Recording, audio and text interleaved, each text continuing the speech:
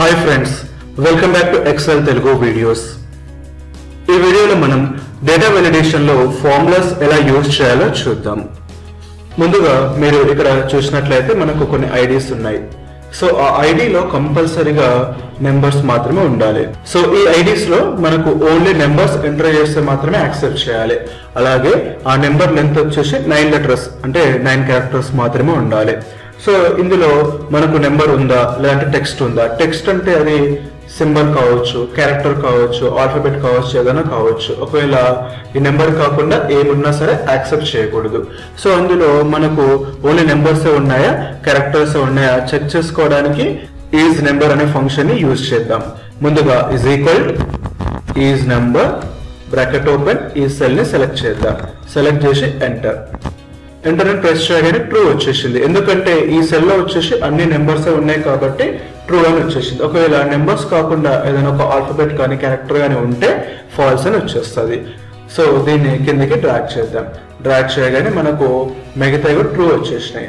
So అలా కాకుండా for example ఇక్కడ వచ్చేసి నేను ఈ 5 తీసేసి ఓ క్యాపిటల్ ఓ అది 0 లాగా ఉంది కానీ టెక్స్ట్ కాబట్టి ఇక్కడ ఫాల్స్ అని వచ్చేస్తుంది. అలాగే ఇక్కడ 6 బదులుగా ఐ క్యాపిటల్ ఐ.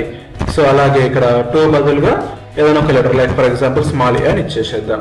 సో ఇందులో క్యారెక్టర్స్ ఉన్నాయి కాబట్టి ఫాల్స్ అని వచ్చేసింది అనమాట. అలాగే నాకు లెంత్ వచ్చేసి 9 క్యారెక్టర్స్ ఉండాలి కాబట్టి is equal to length of ఈ సెల్. సెలెక్ట్ చేయగానే మనకు లెంత్ వచ్చేసి 9 క్యారెక్టర్స్ వచ్చేసింది. ఇప్పుడు దీనికి డ్రాగ్ చేస్తే మనకు ప్రతి దాంట్లో 9 క్యారెక్టర్స్ ఉన్నాయి కాబట్టి ప్రాబ్లం ఏం లేదు.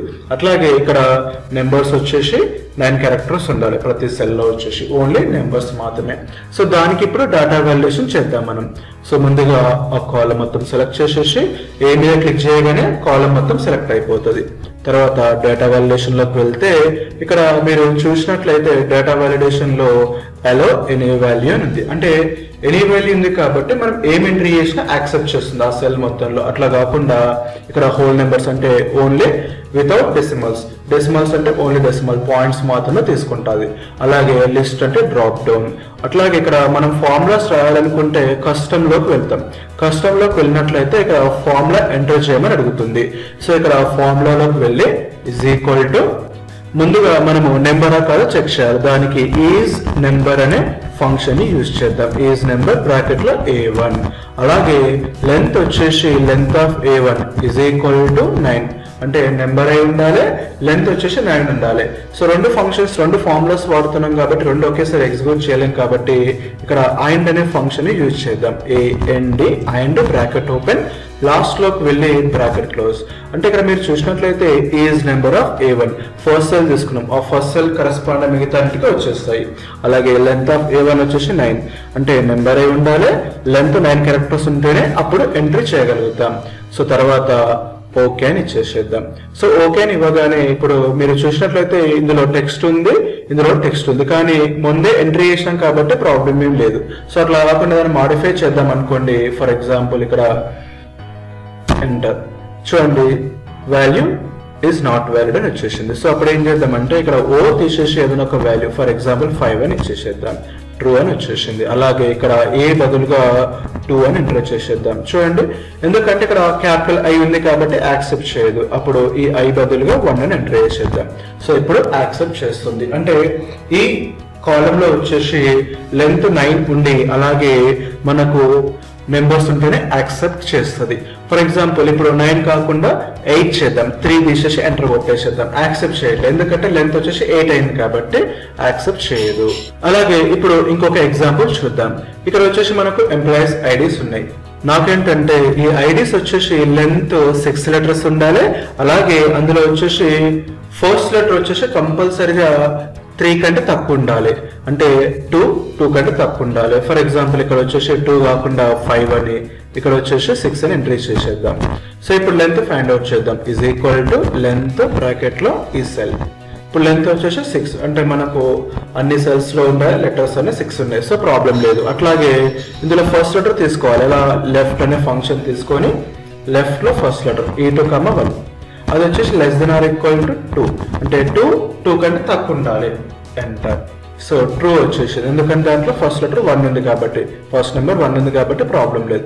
అట్లాగే ఇక్కడ వచ్చేసి 5, 6 ఉంది కాబట్టి ఫాల్స్ అని వచ్చేసింది. ఇప్పుడు దీనికి డేటా వాలిడేషన్ ని అప్లై చేద్దాం. ముందుగా ఈ అనే కాలమ్ సెలెక్ట్ చేసి డేటాలోకి వెళ్ళి డేటా వాలిడేషన్. సో ఇక్కడ వచ్చేసి కస్టమ్, ఇందులో ఫార్ములా వచ్చేసి is equal to first length find out చేద్దాం. లెంత్ ఆఫ్ E1 వచ్చేసి 6 ఉండాలి. అలాగే లెఫ్ట్ బ్రాకెట్ ఓపెన్ E1, 1 అంటే ఫస్ట్ లెటర్ E1 లో ఆ ఎంప్లాయ్ ఐడిలో ఫస్ట్ లెటర్ వచ్చేసి ఏముండాలి మనకు 2 కంటే తక్కువ ఉండాలి కాబట్టి less than is equal to double quotes లో 2. సో ఇప్పుడు 2 ఫార్ములాస్ వాడుతున్నాం కాబట్టి దీనికి కూడా అండ్ అనే ఫంక్షన్ ని యూజ్ చేయాలి. తర్వాత బ్రాకెట్ ఓపెన్ బ్రాకెట్ క్లోజ్, తర్వాత ఓకే అని ఇచ్చేసేయాలి. సో ఇక్కడ మీరు చూసినట్లయితే లెంత్ 6 ఉండాలి. అట్లాగే ఫస్ట్ లెటర్ వచ్చేసి 2 కంటే తక్కువ ఉంటేనే యాక్సెప్ట్ చేస్తుంది. తర్వాత ఓకే. ఇప్పుడు చూద్దాం 5 కాకుండా 3 ఎంటర్ చేద్దాం. యాక్సెప్ట్ చేయదు, ఎందుకంటే మనం less than are equal to 2 అన్నాం కాబట్టి ఇక్కడ 2, అలాగే ఇక్కడ కూడా 1. సో అప్పుడు యాక్సెప్ట్ చేస్తుంది.